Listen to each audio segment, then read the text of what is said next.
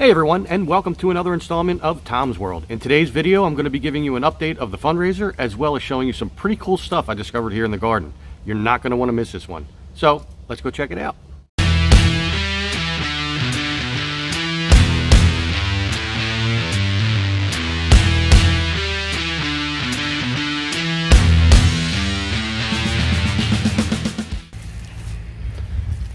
Alright, so going into the garden, my normal entrance. So I'll give you an update of the fundraiser. As of right now, when I made this video, the fundraiser is up to $1,310.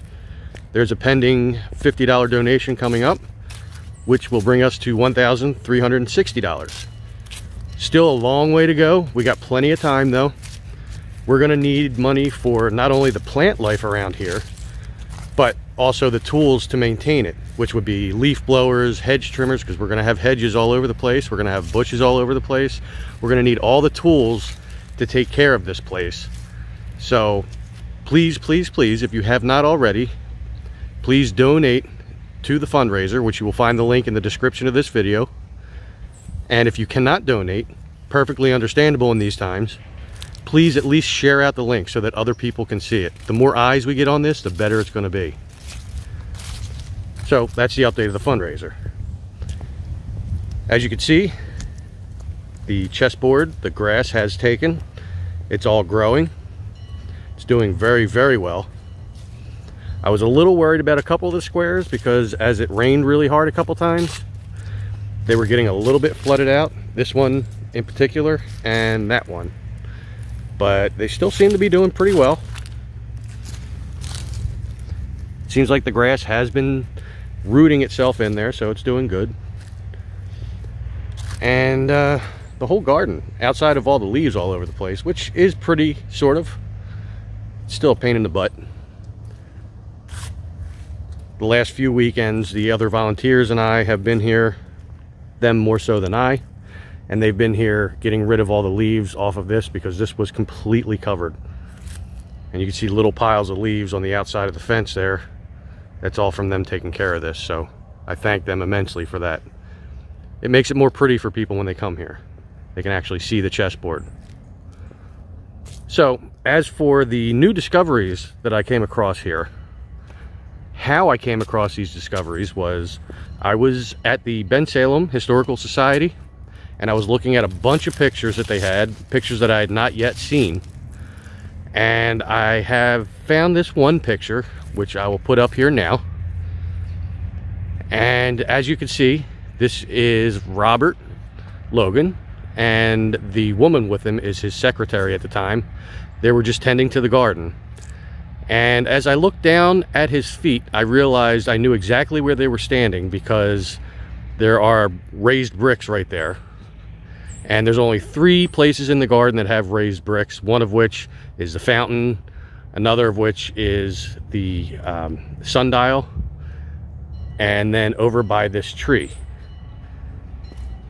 So let me walk over there now and show this to you. I realized in the picture that there was a bench on top of this tree, or I'm sorry, a bench on top of the bricks. How that'd be pretty weird looking. It's like, whoa, there's a bench way up there. Oh, I'm sorry, being corny. Anyway, I realized that there was a bench on top of this.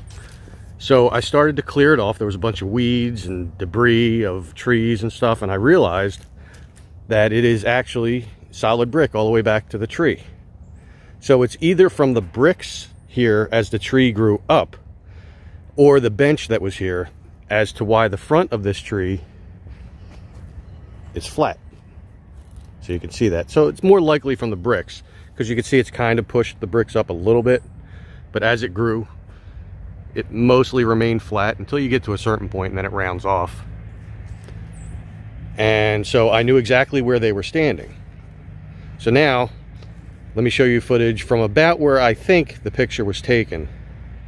So, bringing up the picture there again, you can see on the right side of Robert Logan's feet that there were a couple trails that are not there today, or at least they were not here anyway. So after looking at this picture, I thought, you know, I know those trails are not exposed, and I know they're not documented in any of the hand-drawn maps of the garden. So So here it is today. You can see now off to the right, we have a couple trails. We have this one here, and it goes down to there, and then it just stops. So right here, it just stops. There's no more bricks after that. So I'm assuming that there was either like maybe a bush here, or maybe a statue, or maybe both. I don't really know, as I haven't found any pictures of that particular area yet. So there's that path right there, and it goes all the way out to this path, which has been dug up for quite some time. And then we have another one here.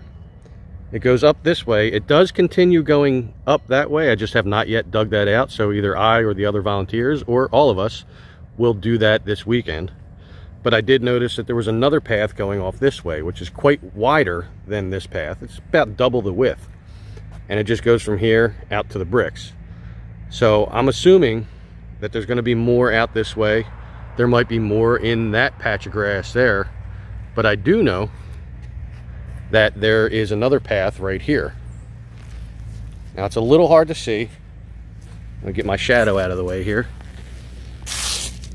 If I take out some of these leaves, you can see part of the brick right here. So there is a path going this way.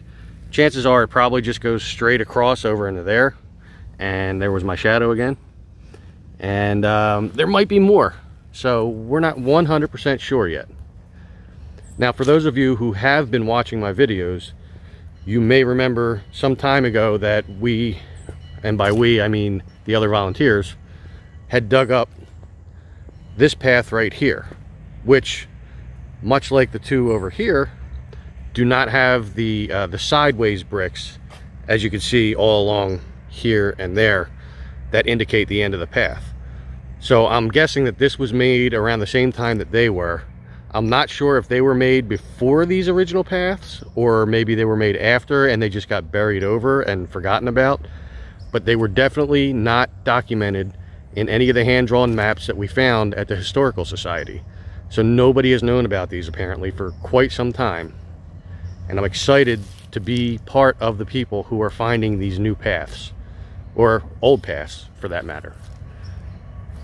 So this is the exciting new discovery I found.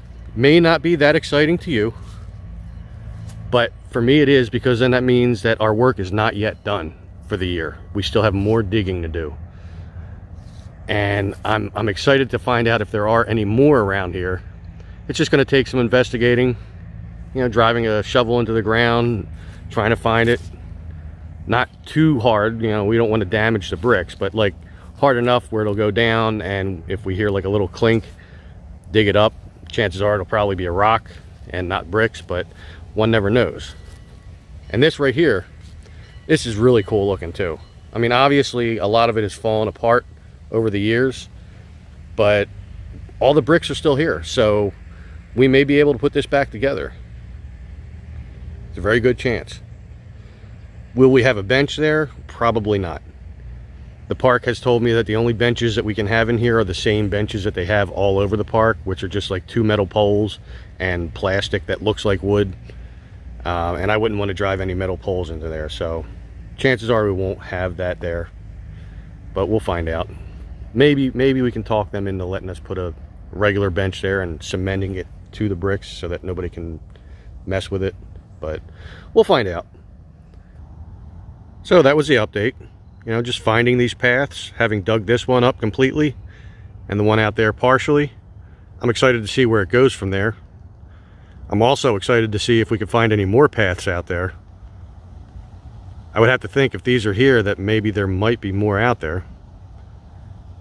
That way we can continue digging and bringing this place back to what it was at one time. And I think that that's going to do it for this one. So please remember, if you can, please give to the fundraiser. And if you can't, please share out the link.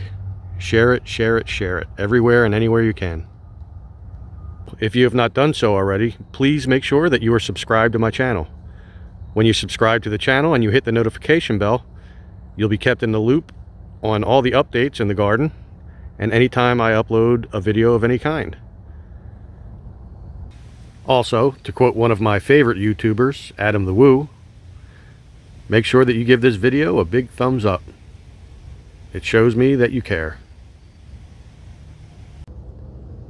And with that, I think I'm going to get out of here. So I will see you all in the next one. Make sure that you stay safe, stay healthy, and take care.